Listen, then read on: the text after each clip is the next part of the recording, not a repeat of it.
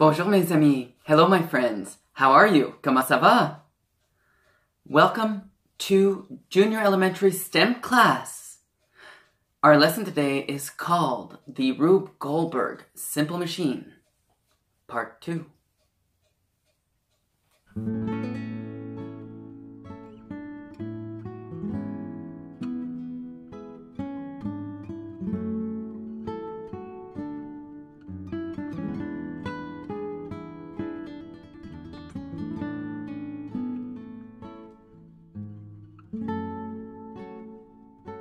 For today's lesson, you will need one piece of Bristol board, 2 full skewers, 1 half skewer, a ruler, a roll of masking tape, a graphite pencil, and a pair of scissors.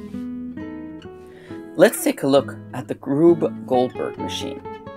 This machine was named after American cartoonist Rube Goldberg, and it's a machine intentionally designed to perform a simple task in an indirect and overly complicated way. Usually, these machines consist of a series of simple, unrelated devices. The action of each triggers the initiation of the next, eventually resulting in achieving a stated goal. Our lesson today is about a lever. This is a simple machine made of a rigid beam and a fulcrum. The effort, input force, and load, output force, are applied to either end of the beam. The fulcrum is the point on which the beam pivots. When an effort is applied to one end of the lever, a load is applied at the other end of the lever. A small force over a long distance converts to a large force over a short distance. There are 3 classes of levers. Each is classified by the relative positions of the fulcrum, effort, and resistance or load. A Class 1 lever has the fulcrum placed between the effort and load.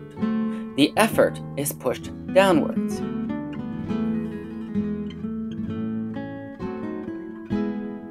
A Class 2 lever has the fulcrum placed at the end of the rigid beam on the other side of the load. The effort is pulled upwards. A Class 3 lever has the fulcrum placed above the end of the beam. The load is at the start of the beam, and the effort is pulled upwards from the middle. Now let's take a look at some levers that we see every day and see if you can answer these questions. Where do we exert force? Where is the fulcrum?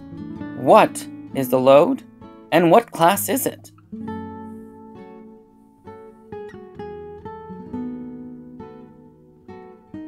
Let's start with the teeter-totters.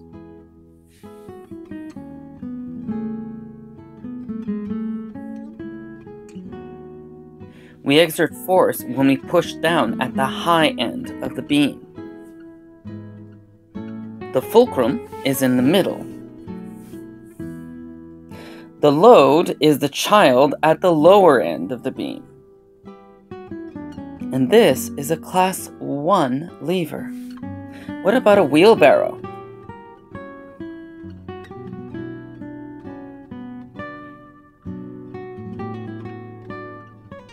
We exert force when we pull up on the handles. The fulcrum is at the wheel. The load is whatever you put in the wheelbarrow. And this is a Class 2 lever. Alright, let's build our own model lever. Start with your piece of Bristol board. Take your skewer and line it up with the bottom edge of your Bristol board, and mark the top edge of the skewer with your pencil. Now take your ruler and line it up with the edge of the Bristol board as well as your marker, and trace the other edges of your ruler.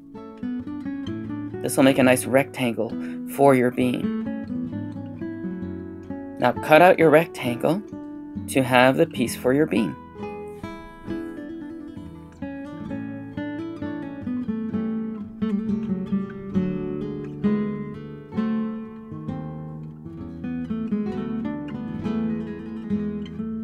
Now your beam will not be stiff enough to make a good lever.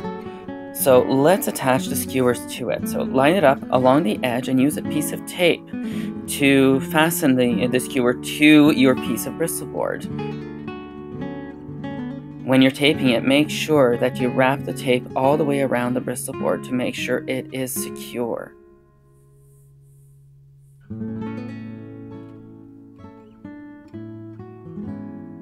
Let's add a piece of tape at the other end of the skewer as well. Make sure it doesn't move.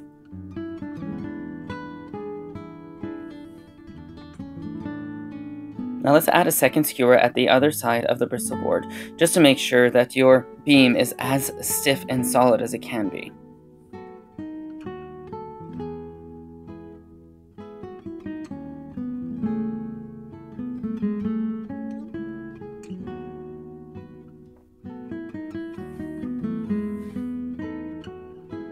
Alright, now with your ruler, from where you cut the top of your beam, let's make a straight line to get a nice square and cut that out of your bristboard. Once you've cut it out, let's fold it in half. Now make sure that the top and bottom edges as well as the corners line up perfectly to get the exact center of your square. Now unfold it and line up the center of your ruler with the fold that you just created. And draw a line on either side of the ruler. Fold the cardboard up against both sides of the ruler. This will create the sides of your fulcrum. Now you need your fulcrum to be triangular, so turn your cardboard to the side and create another center fold.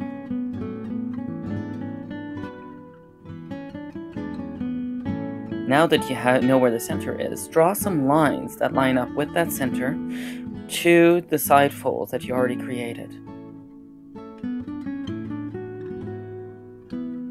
This is just to make sure that the sides are triangular.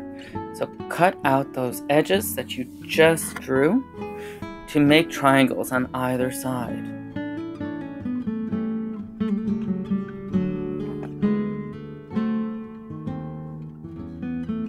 This will make a nice triangular fulcrum. See? Now use your half skewer to poke a hole through near the top of the triangle. Poke the hole through both sides. If you find this difficult, don't hesitate to ask Mom and Dad for help.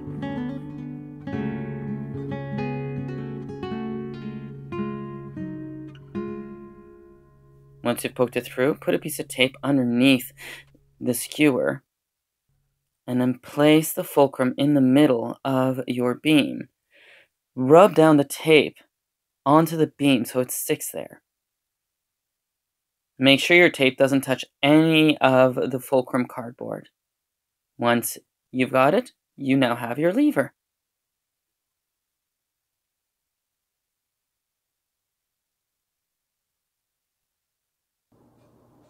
Thank you, my friends, for joining Junior Elementary STEM class. Merci beaucoup.